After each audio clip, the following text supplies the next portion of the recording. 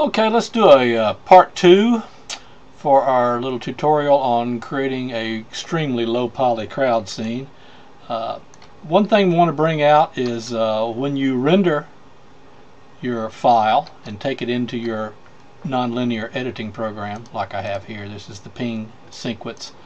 When you get ready to render, I usually choose to render a Windows Media file because you can render pretty low resolution.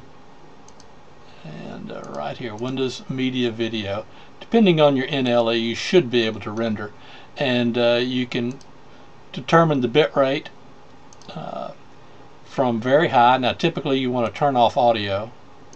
Your video, you might have to tell it to keep the original size. That's a possibility. And the bit rate.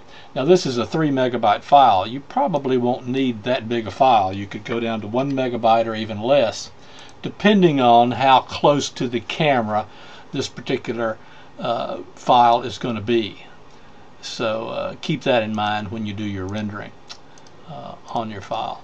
Now, one thing you can do once you have rendered is to use, and I can't remember if these came with the new versions of iClone 7, is the billboard. The billboard's kind of a cool feature. It's a single polygon, and notice it's always facing the camera. And in some situations that might be good for you. So whenever you load in your file, let's drag, and we're going to drag and drop with the left mouse right on there, and then we're going to go over to modify, and we're going to drag and drop our mat that we created right here, and there we go. Now you'll have to size it correctly, and we'll use our reference characters here and get them close, and so there you go. Now notice they're always facing the camera, and that might be a plus for you in some situations, depending on how you're going to be moving your camera in your scene.